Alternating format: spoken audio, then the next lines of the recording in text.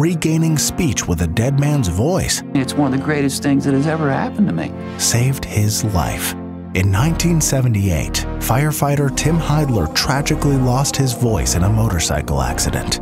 He was dependent on the use of an electro-larynx for decades. When 40-year-old Matt Douglas died unexpectedly of an aneurysm in 1998, a perfect donor was found for the first laryngeal transplant of its kind. The risky surgery, which no one knew if it would work, was successful. And miraculously, after many years of recovery, Heidler was able to speak again with a new voice.